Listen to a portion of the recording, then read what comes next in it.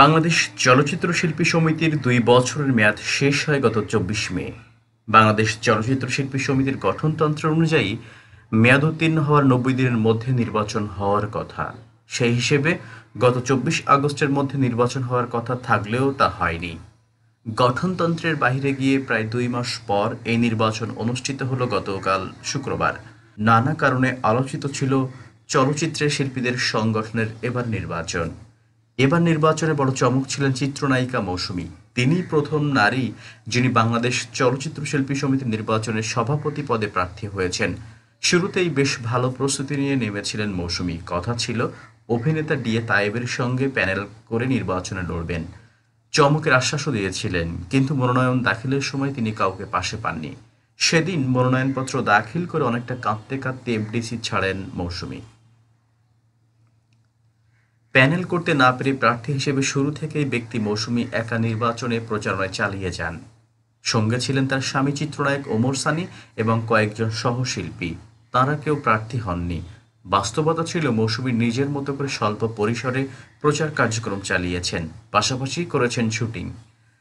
রাজধানী তেজগাঁও এলাকায় বাংলাদেশ চলচ্চিত্র উন্নয়ন কর্পোরেশনের বা এফডিসি প্রাঙ্গণ নির্বাচনকে ঘিরে বেশ কিছু ঘটনা ঘটে।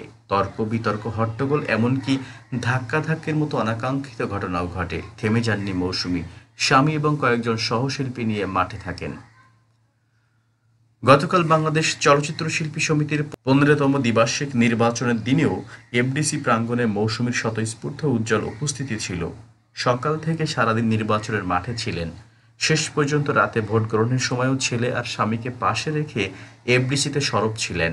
ফেরদৌস, অমিত হাসান, পপের মতো কয়েকজন তারকা শিল্পীর উপস্থিতি দেখা গেছে তার পাশে। ভোট গণনার প্রায় পুরোটা সময় মৌসুমী সেখানে ছিলেন। এ সময় উদ্বিগ্ন মৌসুমী সংবাদ মাধ্যমকে বলেন, আমি এসব নিয়ে আর কথা বলতে চাই না। এমনিতে অনেক টেনশনে ছিলাম। এসব নিয়ে কথা বলতে গেলে আমার দম বন্ধ হয়ে আসে। নির্বাচনের ফলাফল ঘোষণার পর তাৎক্ষণিক প্রতিক্রিয়ায় মৌসুমী বলেন, আমি শিল্পীদের যে ভালোবাসা পেয়েছি তা তার জন্য কৃতজ্ঞ। শিল্পীদের জন্য আমার দরজা সবসময় খোলা থাকবে।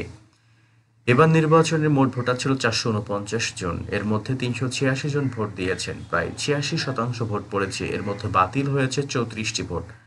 তার মানে মোট ভোট পড়েছে ৩৫২টি।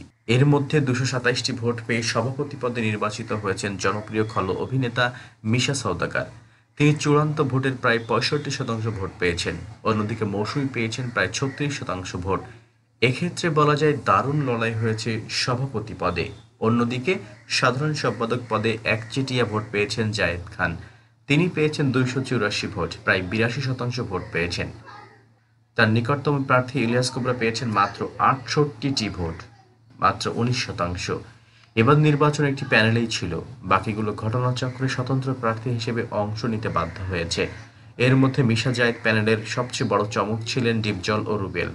কয়েক বছর ধরে এফডিসিতে অনিয়মিত এই দুই শিল্পীকে নির্বাচনের উৎসবে সরব দেখা গেছে। মনোনয়নপত্র দাখিলের দিন থেকে প্রায় প্রতিদিন এফডিসি প্রাঙ্গণে দেখা গেছে তাদের। ইতিবাচক সাড়াও পেয়েছেন। বড় পদগুলোর মধ্যে সর্বোচ্চ ভোট পেয়েছেন মোনাওয়ার হোসেন ডিপজল। ৩১১ ভোট পেয়ে তিনি সহসভাপতি পদে নির্বাচিত হন। তিনি প্রায় ৮৯% ভোট পেয়েছেন। একই পদে দ্বিতীয় সর্বোচ্চ ভোট পেয়ে নির্বাচিত হয়েছেন চিত্রনায়ক রুবেল। তিনি পেয়েছেন ২৯৩ ভোট।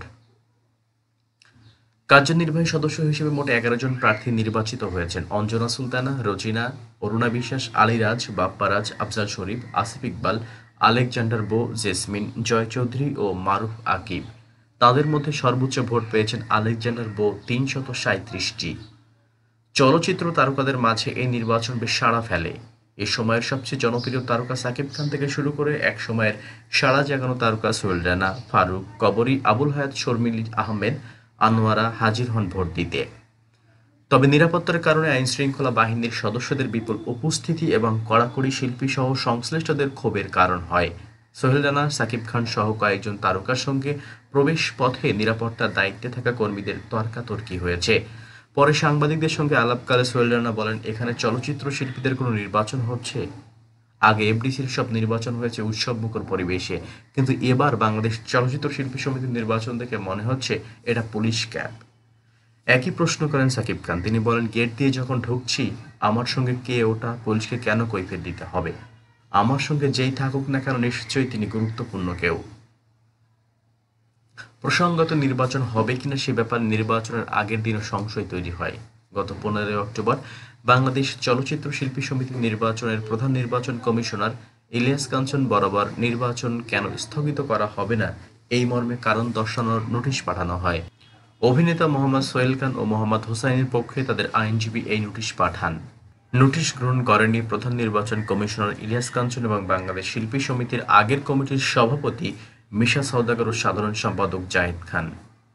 নোটিশ গ্রহণ না করায় বৃহস্পতিবার উচ্চ আদালত থেকে এই ৩ বিবাদীর নামে চূড়ান্ত সিদ্ধান্তের জন্য সমন জারি হয়। সমন নিয়ে উচ্চ আদালতের একজন পেশকার গত বৃহস্পতিবার দুপুর ৩টায় বাংলাদেশ চলচ্চিত্র শিল্পী সমিতির কার্যালয়ে আসেন। ওই সময় মিশা সওদাগর ও জায়েদ খান অনুপস্থিত ছিলেন, আর ইলিয়াস কাঞ্চনকে পেলেও সমনে তার নামের আগে মোহাম্মদ থাকায় তিনি সেটি গ্রহণ করেননি। পরে সাংবাদিকদের সামনে পেশকারকে ইলিয়াস কাঞ্চন বলেন, আমি একজন পরিচিত অভিনেতা, আমাকে রাষ্ট্র কয়েকবার জাতীয় চলচ্চিত্র পুরস্কার দিয়েছে, একবার ২১ পদকও দিয়েছে, আমার নাম সেখানে ইলিয়াস কাঞ্চন। এই মোহাম্মদ ইলিয়াস কাঞ্চনকে আমি চিনি না, তাই এটি আমার পক্ষে গ্রহণ করা সম্ভব নয়। অভিযোগ পাল্টা অভিযোগ, কান্নাকাটি, প্রতিবাদ, ক্ষোভ নিয়ে শেষ পর্যন্ত নির্বাচন অনুষ্ঠিত হয়েছে। বাংলাদেশ চলচ্চিত্র শিল্পী সমিতির নির্বাচনের প্রধান নির্বাচন কমিশনার ইলিয়াস কাঞ্চনের মতে সুষ্ঠু এবং সফলভাবেই নির্বাচন হয়েছে। তিনি বলেন, এমনিতেই আমাদের নির্বাচন কমিশনারের লোকবলের সংকট ছিল, তবু আমরা চেষ্টা করেছি। শেষ পর্যন্ত ভোট গ্রহণ এবং গণনার দৃশ্য ধারণ করে সরাসরি বাইরে প্রচার করার ব্যবস্থা করেছি, যেন কেউ স্বচ্ছতা নিয়ে প্রশ্ন তুলতে না পারে। আমি মনে করি আমার সৎ উদ্দেশ্য সফল হয়েছে। ইলিয়াস কাঞ্চন আরও বলেন, জয় পরাজয় পরের বিষয়। বাংলাদেশ চলচ্চিত্র শিল্পী সমিতির ইতিহাসে এই প্রথম কোনো চিত্রনায়িকা সভাপতি পদে অংশ নেন, এটা অনেক বড় ব্যাপার। গত ৩রা অক্টোবর মনোনয়নপত্র জমা দিয়ে মন খারাপ করে মৌসুমী বলেন, একটি প্যানেল করতে দিলে কিছুই ক্ষতি হতো না।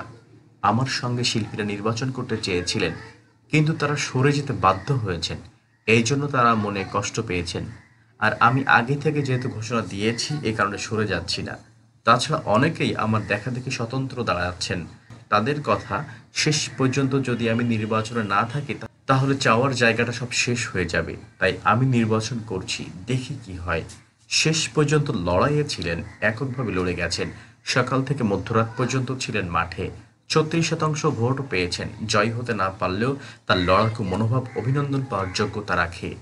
জয়ী না হয়েও জয় মৌসুমী, অভিনন্দন আপনাকে।